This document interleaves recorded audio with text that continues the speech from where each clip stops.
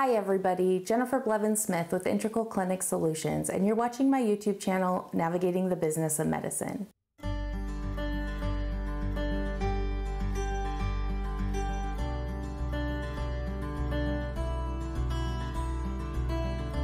Today I want to talk about Medicare changes by quarter and by year.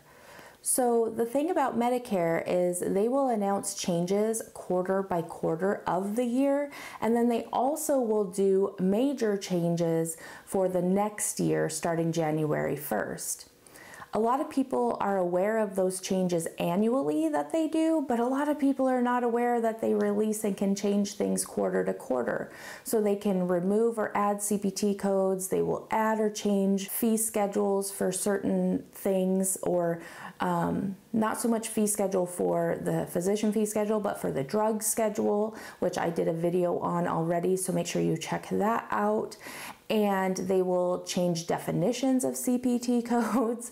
And it's really hard sometimes to keep up. That's why I always suggest signing up for the CMS newsletters and making sure that at least once a quarter you're going on to CMS and you're reading about anything that might have changed.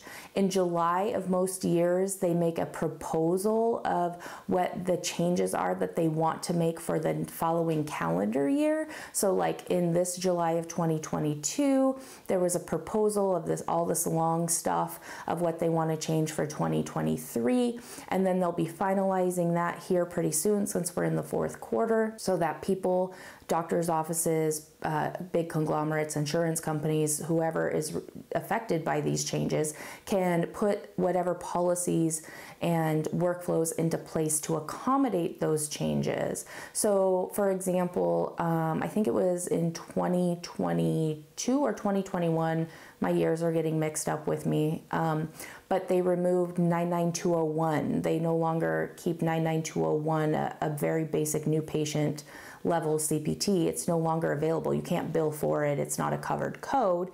And that was initiated at the beginning of a year, but the information about it changing came out a few months before, so people could make that adjustment and maybe remove it from their fee schedule so they don't use it by accident. The other one I believe is 81000, some UA code. Anyway, that's what they do. They will add and subtract, they'll change definitions, and then every year they'll release the reimbursement schedule, the RVUs, and what that's going to be for reimbursement for the Medicare fee schedule.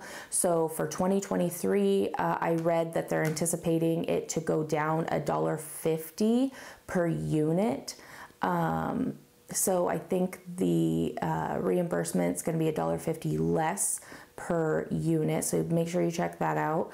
They're also doing some stuff with telehealth, and there's some things that they're working towards to try to help once the PHE ends. They did extend the public health emergency, the PHE, last week, so it's going to go for at least another 90 days, so we'll be taking us into the first of the next year, but who knows, it might end the beginning of next year, and then telehealth services are going to be in a transition period, so make sure you check that out.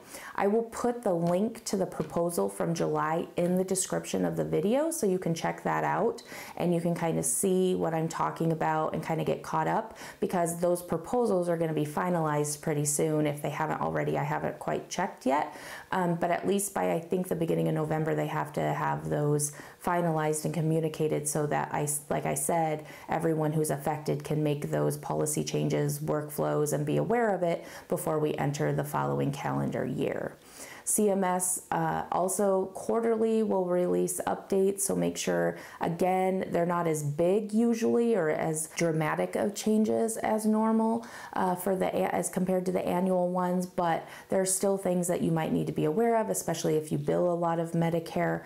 So you need to make sure you have somebody in your office dedicated to staying on top of this. You're receiving newsletters in your emails, or you set it on your calendar to remind you to go in and check and research all of of that. I know life can get really crazy and you have great intentions. I know I do this where I'm like, oh, I need to do this, I need to do this, I need to do this.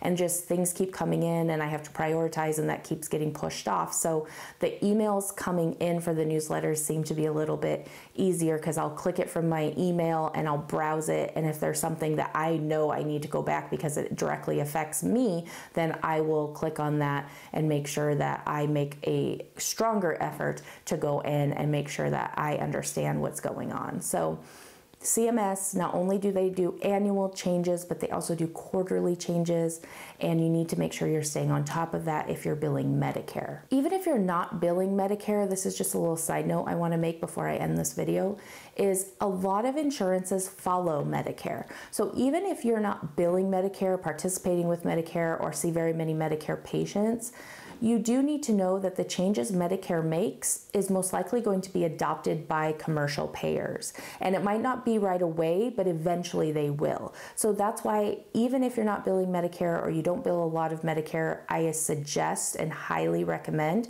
that someone is still staying up to date on all of that, because it is established by our government. And like I said, the commercial payers will follow either right away or very soon after it goes into effect with Medicare. So just my little side note. If you have any questions or comments about this, please leave that in the comments. Like I said, I will leave the link for the proposals from July in the link, and any other links I think would be beneficial for you. Subscribe to my channel if you haven't already. And if today's video was helpful, make sure you smash that thumbs up button to give me some credit there, okay? I appreciate it, you guys. Take care of yourselves. Bye-bye.